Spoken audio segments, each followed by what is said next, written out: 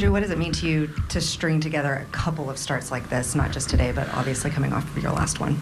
Yeah, it means hopefully we're winning.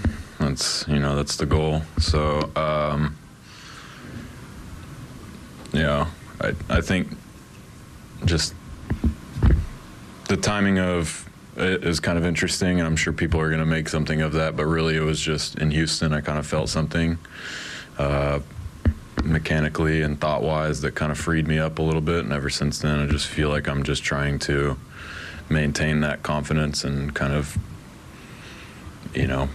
imprint that in my visuals and just sort of stay with that. I don't know if that makes any sense, but no, it doesn't. I know you're a competitor. These are two really good starts. Are you pleased with them, or are you still thinking about all the things you could do better? Yeah, I mean, I think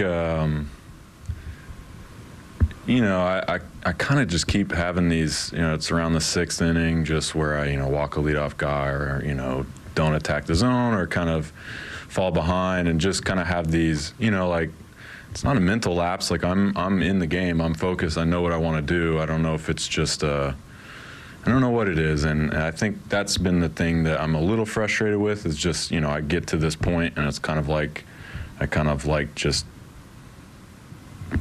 I don't.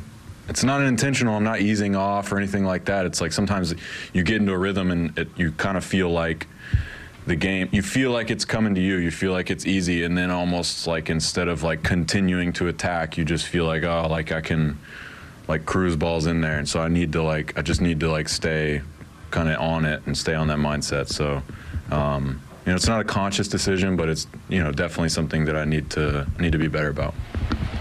How about